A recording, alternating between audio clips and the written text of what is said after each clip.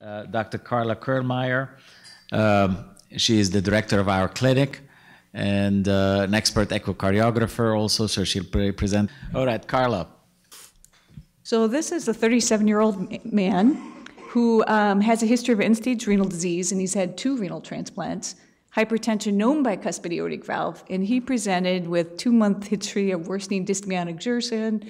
He could only climb barely 1 flight of stairs, and lightheadedness was standing. He's a former smoker. There's no history of tobacco or illicit drug use. There is a family history of premature atherosclerosis, but no history of any other familial heart diseases. And you can see his meds and you can see his allergies there.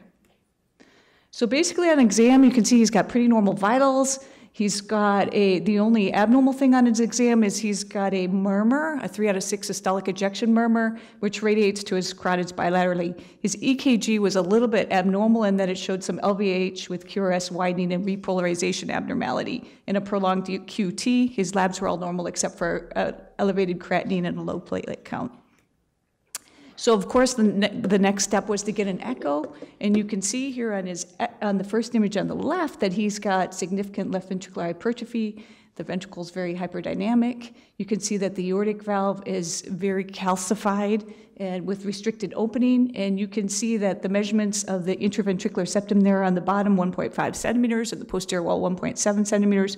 On the panel on the right, you can see that he has very mild posteriorly directed jet of eccentric mitral regurgitation, and he has a lot of flow acceleration in the left ventricular outflow tract.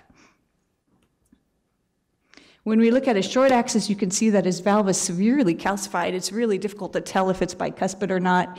And on the right-hand panel, you can see right after the mitral valve closes, it makes a little jump towards the septum. So he's got nice systolic anterior motion of that anterior mitral leaflet.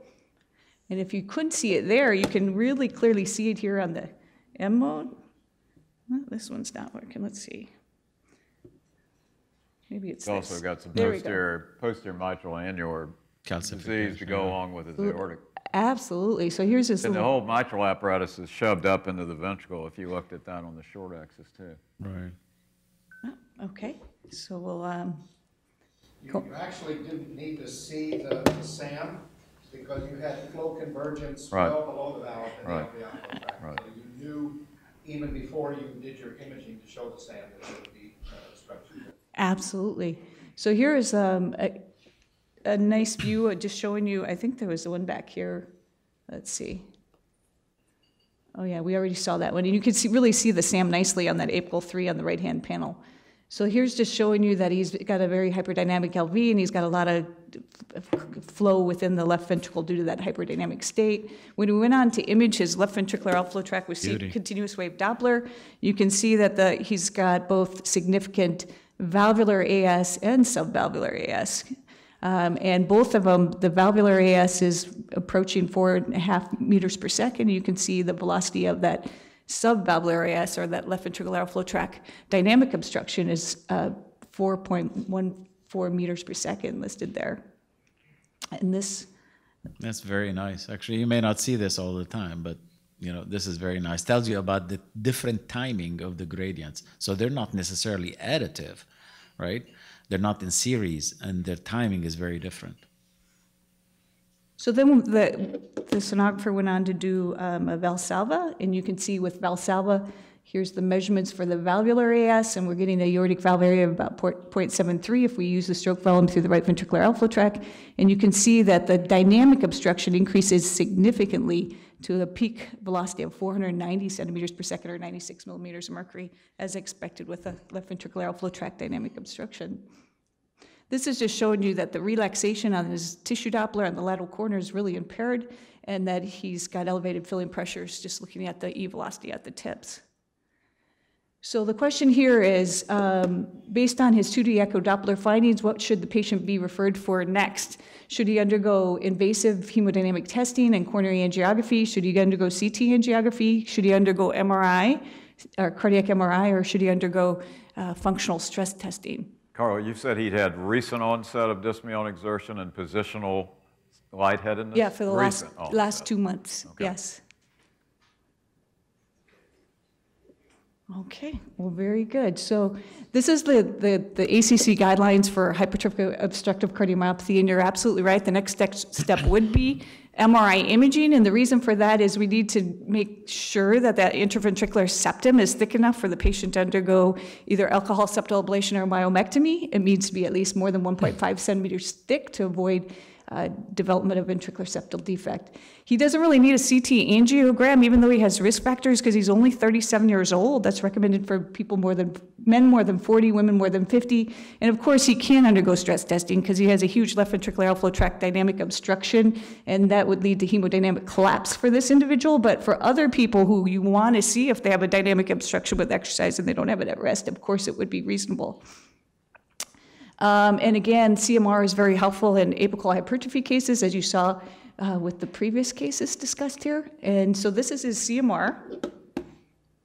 And so you can see on this 4-chamber view, you can see that there's a lot of severe septal hypertrophy, and you can see that the LV is very hyperdynamic. When we go on to this next view, the 3-chamber view, you can see that that the septum is measuring here about 1.8 centimeters. You can see the very nice SAM, and you also can see the very nice posterior directed, very mild mitral regurgitant jet. Okay. Interesting finding. If you look at the aortic valve, can you give him a... I'm trying to... You want to go back to the long, yeah. Okay, let's try here. So why isn't it not playing? And then Okay, right here, this one, right? yeah, on the aortic valve, it looks like the valve is domed as well. So just off of this view, it looks like it's probably a bicuspid valve. Right. Okay.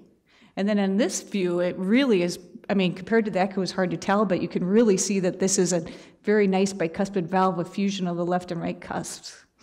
And the anatomical valve area calculated here was 0.9 centimeters squared. And then this is phase contrast imaging, and Dipan is way better at interpreting this than I am, but in the left-hand panel, because there is no aeolocene at 550 centimeters per second, that is the peak velocity across that valve. And then on the right-hand panel, you can see that there is aeolocene in the left ventricular outflow tract, which is showing you that there is a dynamic obstruction there. And you can see that regurgitant posterior mitral regurgitant jet.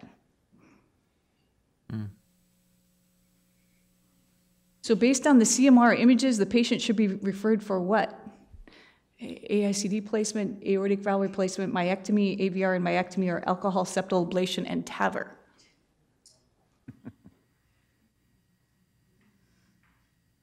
Absolutely. So he has all the class 1 indications for a myectomy, his age, he's less than 40, you know, the fact that he has concomitant disease and needs an aortic valve replacement, and the fact that his septum is thick enough and he has a very large dynamic gradient despite medical therapy.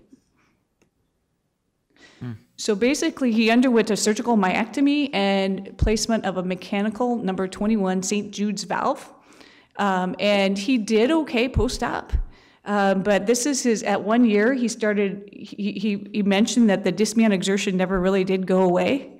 He was always he still couldn't go up that one flight of stairs. The dizziness and lightheadedness he had was gone, but the dyspnea persisted. And he was noted to have a systolic ejection murmur on exam, so this led to this echo. And basically what you're seeing here is that he still has a significant hypertrophy. He does have a mechanical prosthetic valve, although you can't see it very well. There's no longer any sort of systolic anterior motion of that mitral valve. And this is his Doppler. So this is the continuous wave Doppler on the apical 3 view on the left. And you can see that there's a very high velocity, which looks like a valvular velocity. So very high velocity across that prosthetic valve. And you can see that there no longer is that dynamic obstruction. When you look on the right, that's just the pulse wave of the descending aortic suprasternal view that I put in there for you. And then this question is, based on this follow-up TTT imaging, what should be the initial test that this patient has now to evaluate that very high gradient and velocity across that valve? I'll tell you the Doppler velocity index was normal. Carla, what was the type of prosthesis? Sorry, I may have missed it. It's a number 21 St. Jude mechanical aortic valve. And DVI was normal? DVI was normal. DVI was normal.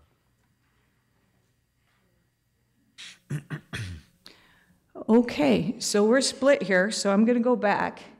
Because basically the key of what's going on in this with that valve is actually in the right-hand panel. If you look at what's happening in diastole, he has holodiastolic flow reversal in diastole. So what that's suggesting is that he has some significant aortic regurgitation that we're just not picking up on that continuous wave Doppler. So if once you've figured out that that's what it is, that's what the problem is, rather than obstruction of the valve, you want to pick the test that will allow you to localize where that aortic regurgitation is coming from and also quantify it the best. So if you do CT angiography, that will allow you to localize but not necessarily quantitate. Invasive angiography and fluoroscopy, again, you can localize, but it's not the best way to quantitate. CMR is probably our best way to quantitate, but not localize. So you're right, the best next test to do both of those things for this particular valve would be TEE. And is there any more discussion from our panel about that? See, the TEE bar is growing very gradually. Yeah, I would just say, no, I would just. It's going to revert to 100% maybe. But really, there was no AI that you could see? I mean, or is this just for a case presentation? There was no AI that you could see, but you saw all that turbulence. There was just a lot of color turbulence in the whole LV and the whole left ventricular outflow tract, kind of what it looked like pre-op, but you couldn't pick up an AI jet anywhere. I hate to sound like an old man, but what was his blood pressure? Did he have a wide pulse pressure on this return follow-up? Did anybody? You know, I can't answer that question. Like unfortunately, I didn't look at that. I mean, I hate to, I'm just saying. No, I think it's important. I have a comment too. I would just say to those out in the audience having read Dr. Zoghbi's stuff on mechanical valves is that if you just suspect a dysfunctional prosthetic valve, the option is always TEE.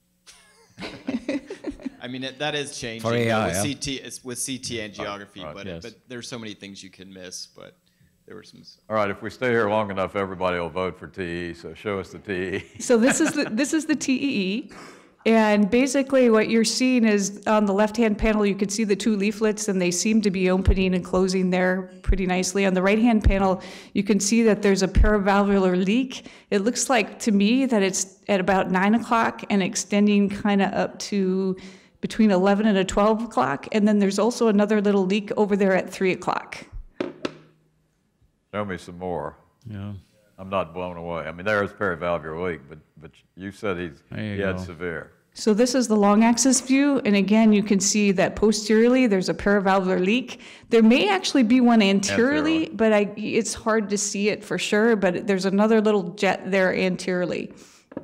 That's a great case regarding these valves, is you have to scan, what she showed. That's why he wanted more information, because, if you're just barely at the edge of where the leaks are, you want to go below it a little bit just to see what's happening, go above. This view shows you that there is paravalvular significant probably regurgitation. Right.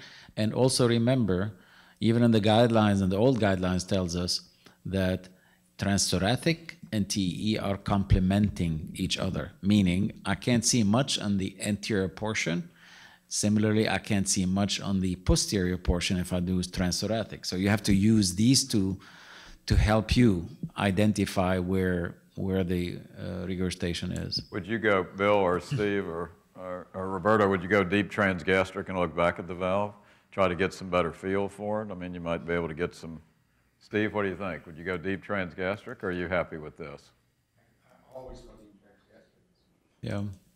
I mean, it's title of your next book. But remember, even if I see a long jet, it doesn't tell me about severity. Correct. So the severity criteria are flow, right, along the lines of what we just talked about. Also, the area of the regurgitation, so vena contracta as much as possible, the other ones. Length of the jet doesn't help you. Eccentricity here is not going to help you anything in the LV outflow tract. Good. Okay. Great. So I know that this was discussed earlier, so Dr. Zoghbi was talking about it, so I just stuck that up there. This is what they're using to evaluate these paravalvular leaks in the TAVR studies, so I'm just putting that up there for everyone to see. And then basically I'll just give you follow-up. So this patient Because he wasn't that symptomatic and he's now 38 years old, it was decided to just continue to follow him closely with follow-up echoes and with development of worsening symptoms, because at some point he's headed for another valve replacement. I mean, you could treat him medically and see, because ventricle, to me, the ventricle hasn't dilated yet, unless you tell me it was dilated. It didn't look like it.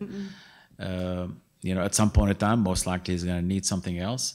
On top of that, you know, he has hypertrophy, he has a lot of diastolic dysfunction, so many other things that, you know, could get into this. But it looks like AR is going to be significant. He's going to have to either maybe do a plug to this down the line. I'm surprised the pluggers didn't come running at him. Miguel? A plug. Yeah, I was going to comment on that. You know, what he has now, and this is for the audience important, he has now combined ASAI. Right. Patients with ASAI are beaten both ways because the pressure overload keeps you with hypertrophy, and now you have the volume overload in a relatively small cavity with hypertrophy. They don't last long, meaning symptom-wise. He's going to need something soon. And the question comes in, now could we plug it? Right. I was going to really explain the same thing. Because he's not going to last long, I tell you. That combination of pressure and volume overload in a small cavity is not very good. And that would also argue for doing the CT, because you get, you know, there's so much shadowing in those images that you showed. It can be really tricky to miss stuff. So that would help you know if there was a pluggable hole or how many. Good. Excellent case. Very good.